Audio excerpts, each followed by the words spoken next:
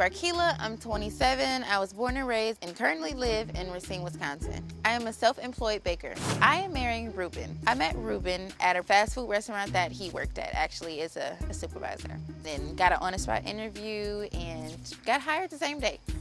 My dream wedding is over the top, huge, royal, blinged out, and Beauty and the Beast themed. Rubin has not been helpful at all in the planning process of this wedding. The only thing he's been concerned about or worried about in every way, shape, form, or fashion is the money, how much I'm spending. If you keep spending like this, we're not gonna be able to afford the venue. We're gonna be able to afford it. You're gonna be able to afford it. That's a lot of money. So yeah, you need to be working harder, I guess. But it's not gonna stop because this is my wedding. What makes me a Bridezilla is that everything needs to be done my way, or that's it. Go take it off. Bye. Go take it. Oh my goodness, that's what you gonna do? Yeah. You might get something thrown at your head, just depending on how I'm feeling at that moment. That's what I think it is.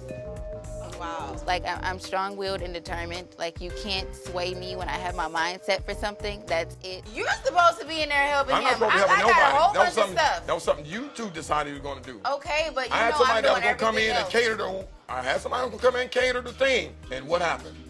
You said no. You and your brother got it. I didn't say no. I said it was okay for you to bring him in. Disaster. It's done. I don't want to hear what you think and what you think would be, you know, a better option. Like, this is it.